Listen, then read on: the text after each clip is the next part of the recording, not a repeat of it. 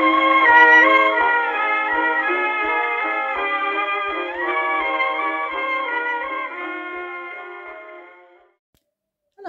thank you for joining me again for more sewing adventures. My name's Gemma, otherwise known as Velvety Cleopatra. Today I have a quick project. I'm going to be making one of the Stitch Witch patterns. So this is the Tudor blouse. I have made this before. I've made two of these before. I really like them. They're just a simple top. You can kind of wear it off the shoulder or on the shoulder. You can make the wrap front version, you can make a wrap back version, you can make a button up front version or a button back version. There's lots of different variations with this pattern. The one I am making is the wrap version. You can actually wear it backwards, so you can wrap it at the back or the front, but I make the front wrap version, but then you can wear it backwards if you want to. And I'm going to be using this fabric from Minerva. This is a linen, so it's from their linen, their new exclusive linen range. Look at that print. Love a bit of leopard print. Even though it's not traditional leopard print, I just love the colours. I think because they're very muted colours, so I think there's a lot of different fabrics this will go with in terms of, you know, separates. But I'm thinking this will be really nice with the ginger sailor pants that I made. So I've got myself a cute little summer outfit there. That's the plan anyway. So yeah, so we are going to give this a whirl. This fabric is very soft. It's really nice. I mean, just look at the colours as well. Just gorgeous. Love those pastel kind of colours. So yeah, let's get started. I forgot to mention that I'm wearing one of my Cashmerette Club Rockwell dresses today. This is the second one that I made. So this fabric is from Minerva. It's from their Viscous Chalet exclusive range. This print is called Rainforest Rhythm. It's just gorgeous. Just look at the colours of it. But yeah, that's what I'm wearing today. So I'm going to crack on now. I really wish I had room for a cutting table because this is not ideal. And it hurts my knees.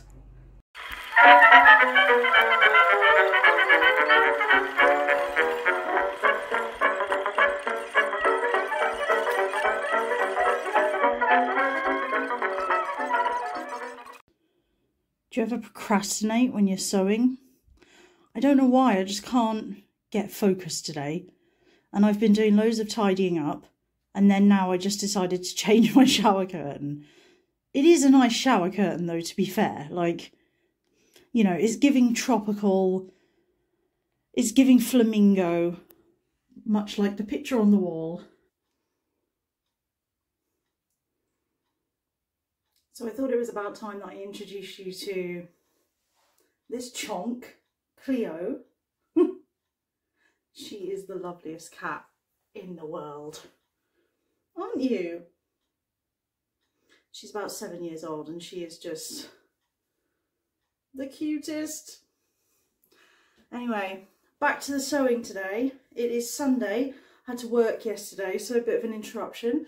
Today I'm wearing this halter wiggle dress that I made. It is a copy of a dress that I already had, one from the brand Lindy Bop. And I don't think they exist anymore. I think they went into liquidation, which is a shame because I really like their clothes. They were sort of vintage and retro inspired. But yeah, I had a wiggle dress with a ruffle on the bottom, and for my very first sewing project I decided to copy that dress. And actually it's 3 years ago today that I started sewing clothes. So I started on my mock-up of that dress, and it turned out to be the best dress I have ever made, ever, still to this day. But this is one of the ones I made from the pattern that I made from that dress. So I kind of went about sewing garments quite difficult, well, in a difficult manner at first.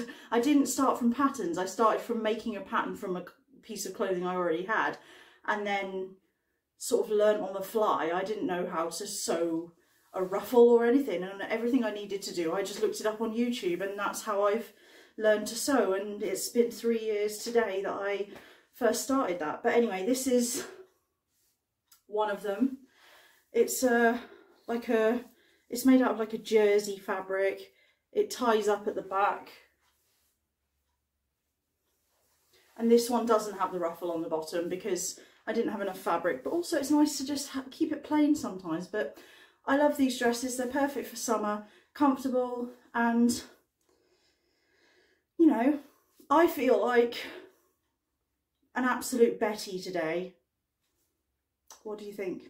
Anyway, back to the sewing.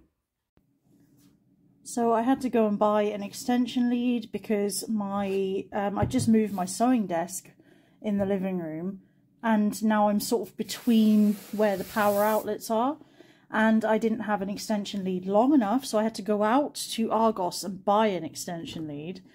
And then I got home and was like, great, I can finally start sewing, and then realised I need to change the thread on my overlocker because this is my fabric and I had black thread in the overlocker, so obviously I want to change to white. So I decided probably should clean my overlocker as well because there's a lot of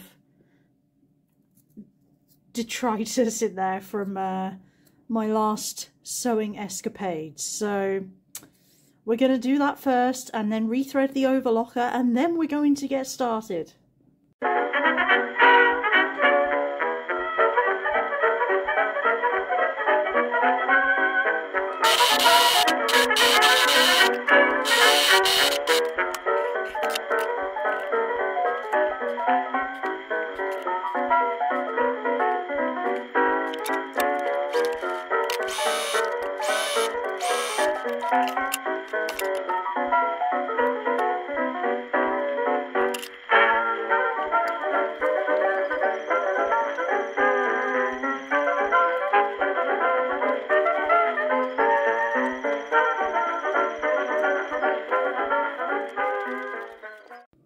Somebody asked about my ironing board. This cover was from Dunelm, and of course it's got lemons on it.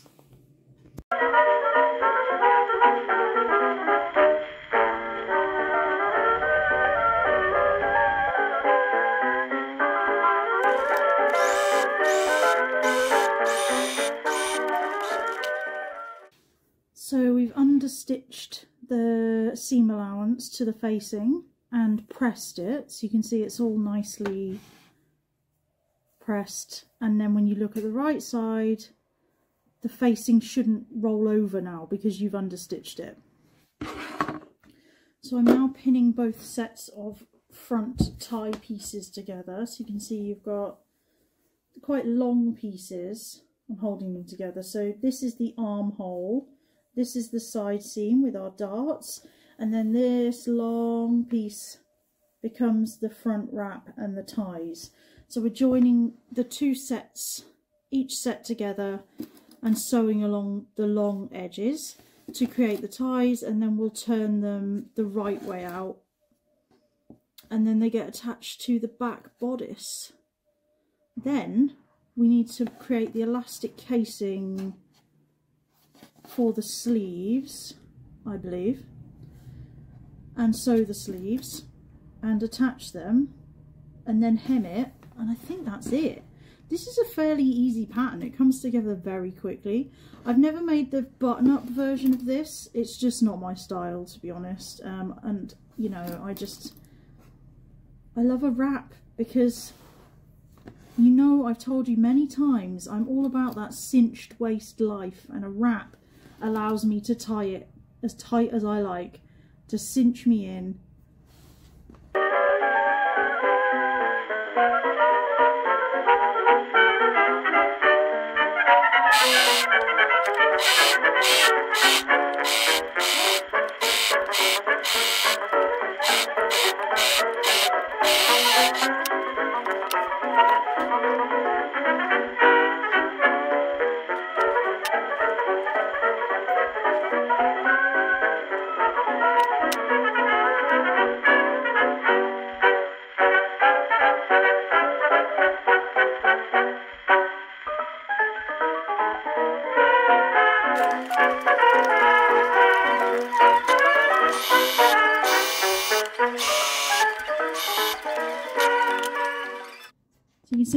starting to look like a top. So this is the back, and then you've got the ties that come across and wrap around and tie around the back. And then, you know, we made the darts for the bust earlier, so it's coming together. All we need to do now is the sleeves and put them in, and then it's done. Because this is the back neckline, if you will, which is all finished nicely, understitched and pressed and stitched down. Just done the hem in the back. That's all finished and pressed, stitched down. The front wrap ties are sort of double layered, so they're essentially lined and finished. Look at these nice points. Ooh, yeah, I love this fabric. The more I look at it, the more I freaking love it. And do you know what? I'm thinking this will go really nicely with those sailor trousers I made. So that's an outfit.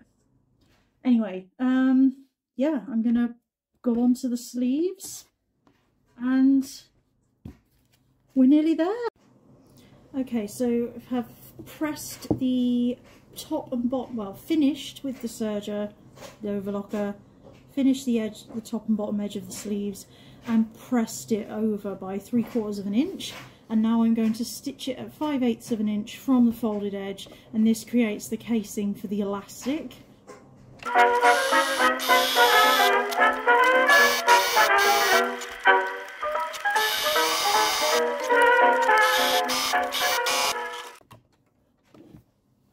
Okay, so that's the elastic casing made for the top and bottom of the sleeves. Now I need to find my elastic. Rather miraculously, I actually have the right size elastic, so this calls for 1/2 inch elastic. I actually have 1/2 inch elastic in the right colour. This never happens. Right, I'm just getting out my trusty metal ruler. So I looked at the elastic chart. I need 2 pieces that are 15 inches long. That's for the cuffs, and then 2 pieces that are 18 inches long. That's for the shoulder. I may need to adjust this because I have quite narrow shoulders, so I might make it a little bit tighter, but I can do that. I'll measure the elastic on you once I've cut it. So 15 inches, we need 2 of these. Are there any better scissors than Fiskars, by the way? I love mine. Cut the elastic, so I now need to feed it into the channels using a safety pin. And these then basically close up the seams of the sleeves, trapping the elastic in the seams, and then attach the sleeves to the top, and then it's done. So the 18-inch ones are for the shoulder, so that's going to be around the top of my arm. I like them falling off the shoulder. The idea is that they don't fall off the shoulder, but I actually like them falling off the shoulder. So I like an off the shoulder moment. We've been through this. Okay, so this is the shoulder. So we're going to put one of the longer pieces through. So I just pin my pin onto the end, and I also pin it at the other end so that I can pin it to the fabric so I don't pull it all the way through, because I have done that before and it's so annoying when that happens. So we're going to feed this through here. So we're feeding it through the channel we've made, and it just fits because we sewed it at 5/8 of an inch. And then this elastic is 1/2 inch, and we don't want it to get tangled. We want to keep it nice and flat. You can see this is gathering. We're gathered here today. I know I said I know, okay. Right, so once I've got it out the other end, I will take the elastic, take the safety pin off, and then I'll pin it through the fabric to make sure it doesn't pull all the way through, and then I will do the same at this end. So basically I want to pull the elastic through so it's just at the end. No, just as it's disappearing, and then pin it to the fabric again, just so it doesn't go all the way through. And then do you know what the easiest way to distribute the gathers is? If you just stretch it out and then let it pin back, it does itself. Like, I see people sitting there trying to equally gather it, but look at that. Even gathers all the way along. All you have to do is just pull it taut and let it spring back. It sorts itself out, seriously. It's that easy. And there we go. This will be the top, the shoulder of our top. How cute is this fabric? Oh my god, so cute. Right, so sorry about that little moment there. So that's the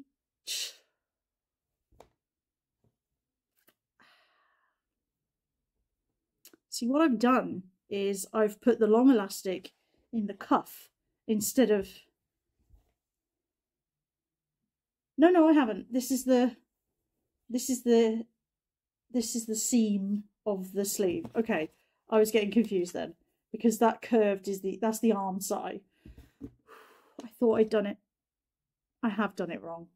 I've done it wrong. Okay, I'm going to take this elastic out and put the correct length of elastic in now.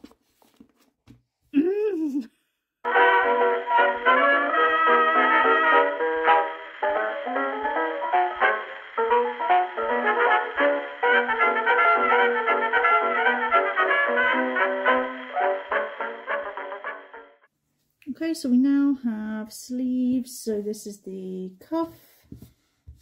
It's quite hard for you to see, isn't it? Sorry, I'm rubbish at the camera. This is the cuff. It's joined up, the elastic's in. And then all we need to do now is join the shoulder and the, well, the arm's eye, basically, to the arm's eye of the bodice. So, and then it's done.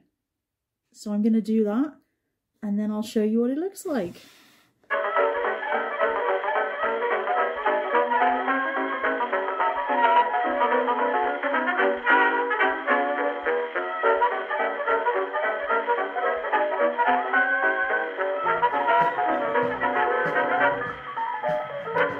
No plucking on the carpet. She's done. I love it. I do love this top, and I'm wearing it with my sailor trousers. It looks cute. You can have it on the shoulder if you want, but I do prefer, I mean, it's cute, but I do prefer an off the shoulder moment, you know? I just think it's sassy. Anyway, very comfortable. Fabric is going to be very breathable in the height of summer, I think. I love the pattern. Leopard print is, you know, it's a timeless classic in my opinion. This is what it looks like at the back. So it ties up here. You can flip it around the other way and tie it at the back as well. Let me show you. I meant tie it at the front, so like this. So I've got it on backwards, so it crosses over at the back. Only you'll see my bra this way round. If you want to go braless with it, if you can go braless with it, you could do it that way. Again, you can put the sleeves on the shoulders, so you've got like, sort of like a peasant blouse, I guess. This is so versatile, honestly. You could, you know, this isn't my favourite way to wear it, but it's still cute. I love it. I actually love it. I think that's becoming my catchphrase now. I actually love it. But I do actually love it. Anyway, Stitch Witch Patterns Tudor blouse. Give it a try. The fabric is the viscose linen blend from Minerva's exclusive range. I was gifted this in exchange for telling you about it. I will always be honest though, this fabric is lovely. Bit of a pain to work with. It sheds a lot. It frays like crazy. But if you've got an overlocker, I mean, I had a bit of an issue with my overlocker, but if you've got an overlocker to finish the raw edges, you'll be fine. Otherwise, you could do other seam finishing. other finishing techniques. So for example, zigzag stitch over the edges. You know, there are other options, but I love the print. I've washed it, it didn't run. It's very soft, very breathable. I love it. And the colour is like, the colours are just this muted kind of multicoloured leopard print. I'm here for it. Anyway, if you've liked my video, please give it a like, leave a comment, tell me what you think, tell me if you're going to try this pattern, tell me how you think it looks best, like this or the other way. And please do subscribe if you haven't subscribed, because I'd love to have you here with me. So yeah, thank you for joining me again. I'll see you again on another sewing adventure, I'm sure.